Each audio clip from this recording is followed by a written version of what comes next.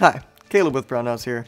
Today I want to talk about using a vise for doing gun work. I know it sounds like something simple, but it's something I see misdone and misused quite a bit. So what I'm saying here is basically whenever you see somebody or you need to change a sight in a vise or something like that, I see it positioned like this quite a bit. This is the incorrect way to do it, and here's why.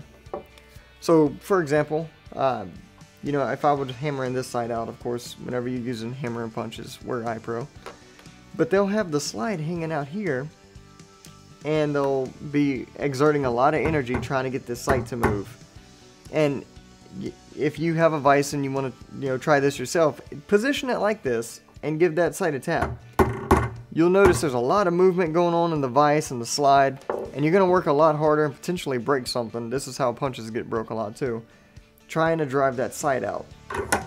Now if you take this same sight and position it in the center of the vise, right in the center of your jaws here, that sight or the workpiece you're hitting is going to be able to absorb the most energy, so you're not going to work as hard moving that sight. And same thing, try it yourself. Give it a few taps like this. You'll notice that it's a lot more solid, and you're gonna have to exert a lot less energy to move this sight. And this goes for anything. Take pins for example. I have this rusty action here, and I want to remove these trigger pins.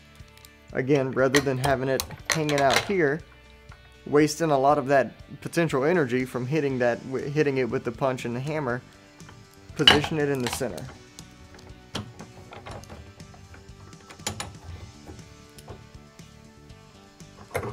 So I have it positioned like so. That pin's in the center line of the vise. So now I can take my hammer and my punch and drive it out with a lot less energy. I know this seems like something quick. It may seem like something silly to a lot of you, but this is the proper way to use a vise for not just doing gun work, but really doing any work. So work smarter, not harder. If you have any questions or you have any tips you'd like to add, feel free to leave us a comment down below. And as always, give us a call on the tech line. We'll be happy to help you out. So thanks for joining us, and we'll see you next time.